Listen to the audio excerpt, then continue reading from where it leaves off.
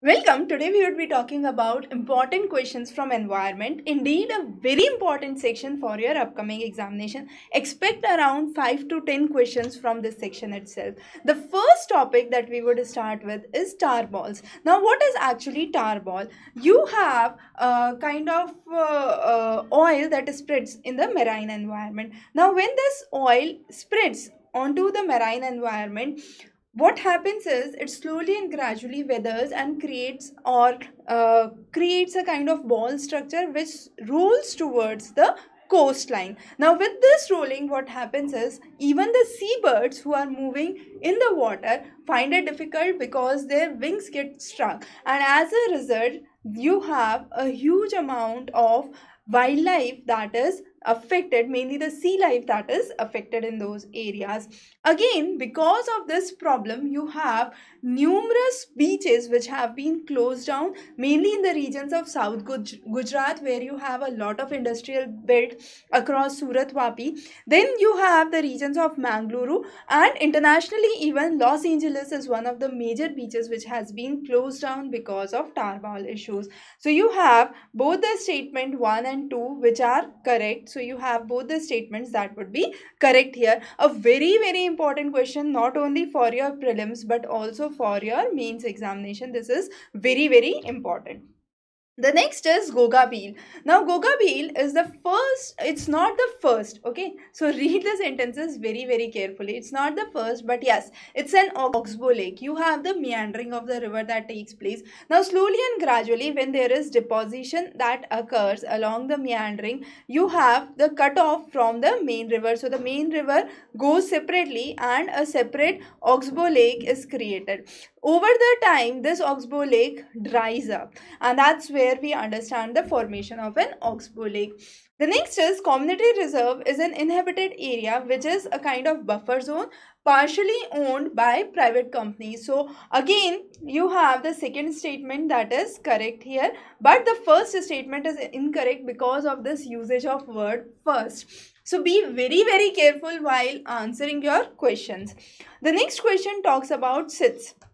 Now, what is CITES? CITES is basically a convention where you are trying to understand the international exchange of species, mainly the endangered animals and plants, so flora and fauna, both the plant life as well as the animal life, which are specific to a region and they are considered endangered under certain categories. So giraffe has been in news recently. It was part of the National Geographic as well as your Down to Earth edition. However, this has not been mentioned under your appendix 1. So you have the first choice that is incorrect. The second choice talks about the star tortoise, Asian tortoise are under the higher protection, which is correct. So that is the second choice which is correct. Now CITES appendix 1 talks about the commercial exchange.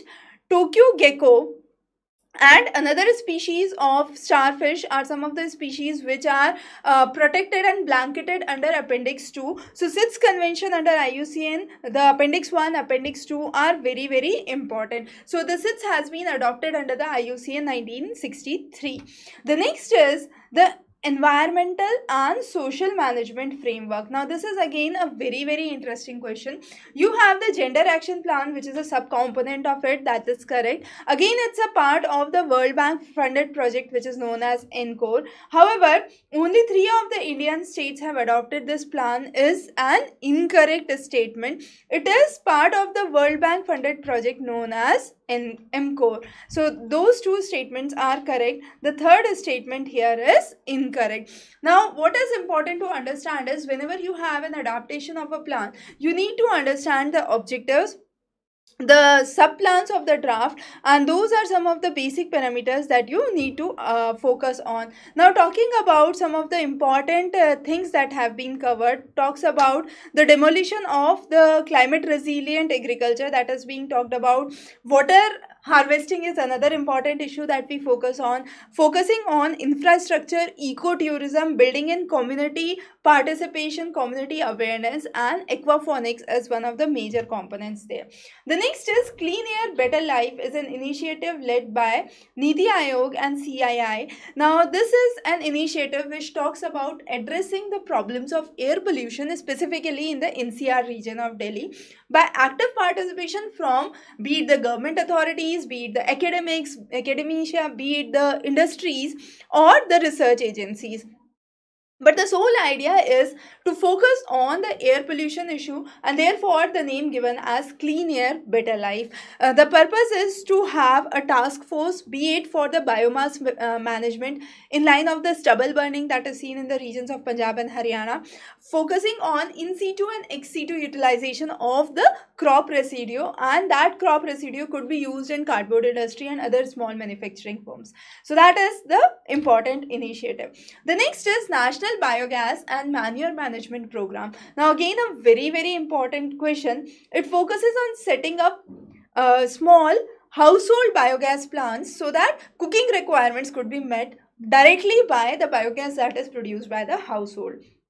Now, be it very clear here, it is biogas and manure management. So nothing to do with water resource. However, it has to do with the Ministry of New and Renewable Energy. So the second statement gets incorrect here. The first statement is correct here. A very important question. Coming on to the next question is emission gap report. Now emission gap report has been published by UNEP. UNEP talks about United Nations Environment Program, and it has launched the 10th edition of the emission gaps report, which is an annual report based on the evaluation of the greenhouse gas emissions to reduce and the idea to reduce the carbon emissions that are there. So focusing on the international temperature, the rate at which the temperature is changing, keeping the international temperatures under 2 degrees to quit the idea of global warming that is taking place. And then you also have reducing the greenhouse emissions by 2030, commitment to reduce the emissions for a universal declaration, and so on. The next is the Mission Bhagirath. Now, Mission Bhagirath is a project not in Andhra Pradesh but in Telangana. So, the second statement automatically becomes incorrect. The idea is to supply water to each and every village which is sourced from Krishna as well as Godavari river. Okay, so Krishna and Godavari are the right answers here. So both the options become incorrect in this case. A very important idea where we are talking about the Mission Bhagirath. The next is the statement regarding e-flow norms. Now, when we are talking about e-flow norms, what is this? The NMCG tried to focus on the cleaning of the river, the rejuvenation of the river, the environmental flow. What it is? The environmental flow is the minimum water which is required to protect the ecosystem of the region and the species which are dependent on it. So, this statement is correct, and this aims to bring in a continuous flow of water in a river stream. If the river dries up, definitely the ecosystem and the species would be affected. So in order to rule out that scenario, what is required is a continuous minimum flow of water in the river system or the river channel that is there, and this could be further stipulated or enhanced by having more dams, creating up barrages. So those are some of the ways through which we can release water in times of need. The next is the India Smart Grid Forum. Now India Smart Grid Forum is a PPP model, that is a public-private partnership model, and this is an initiative of the Ministry of Power. Since it's the name, it's very clear, it's a smart grid. So we are focusing on the programs and policies, talking about the industrial standards, focusing on energy storage systems. So it is a kind of think tank model for building up capacity in the energy sector. Both the statements are correct here. The next question talks about ecological fiscal transfers. Now, what is an ecological fiscal transfer? when we are talking about the environmental payments which have a conditional payment systems from higher order government levels to lower order government levels, we call it ecological financial transfer systems. And whenever you have a revenue which is collected based on that, it is related to the indicators where you are focusing on protection of the area, watershed management of the area. So bills for the environmental services, lowering down the deforestation rate, sustainable management of forest, carbon stocks are some of the important ideas. So in this line we have both the statements that are correct here.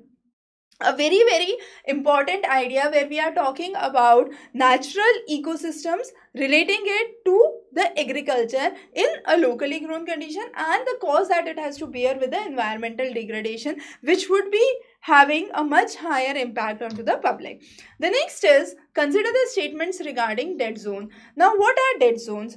Dead zones are the areas where you do not have sufficient oxygen in the water bodies. As a result, you have lack of oxygen. So these are what are the areas which are known as hypoxic means they lack oxygen. Okay, so there is a lack of oxygen and those are known as dead zones.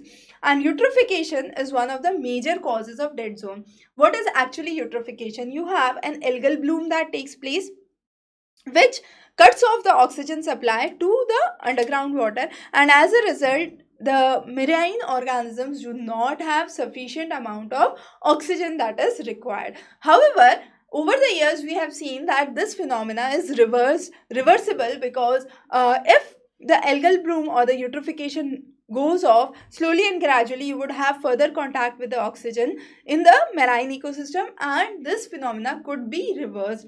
But still, nitrogen, phosphorus, vehicular emissions, then you have natural fertilizers, industrial waste moving into the ocean bodies are some of the major causes of the creation of dead zones in a region.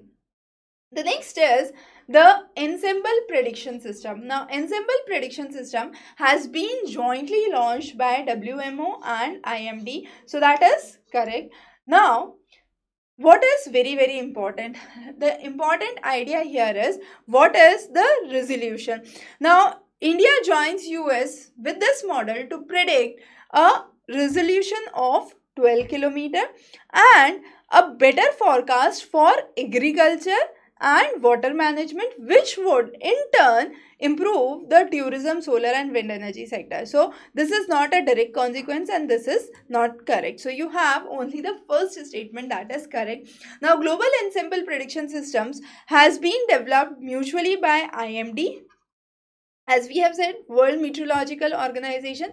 Then you have the Indian Institute of Tropical Meteorology and National Center for Medium Range Weather Forecasting, which have been part of it.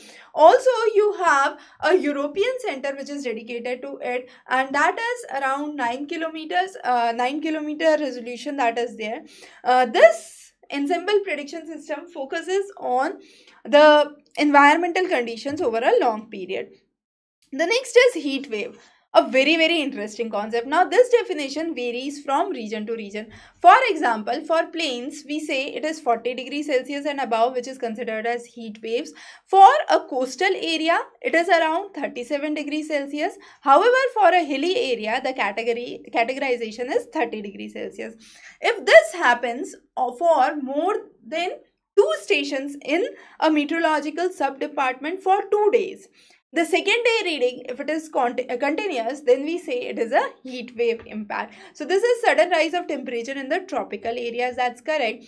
But so far it has not been classified as disaster yet.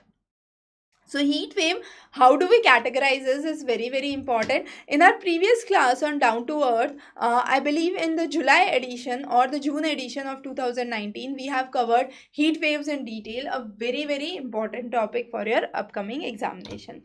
The next and the last question is regarding olive riddle turtles. Now, olive riddle turtles are well known, most abundant of the sea turtles, which are found not only in Gahirmata but internationally in the Pacific waters, Atlantic waters as well as Indian waters. They are carnivorous in nature. So olive riddles are very important question, and they are recognized as vulnerable under the IUCN classification. We have covered a separate lecture on IUCN classification, the endangered, vulnerable, the various animals that lie into various categories. Very important. This time you have olive riddles, that is important, categorization of giraffe, the Tokyo gecko, which is some of the most important ones this year. Now, what is important with olive riddle is, olive riddle along with their cousins, which are known as Kemp's riddle, basically do a mass nesting. So all the females gather together for laying the eggs, and this is known as eribada. So this is again a very important concept that you must be aware about. So these were some of the most important questions that we have covered from the environment section. Stay tuned for many more updates from our side. Have a wonderful evening.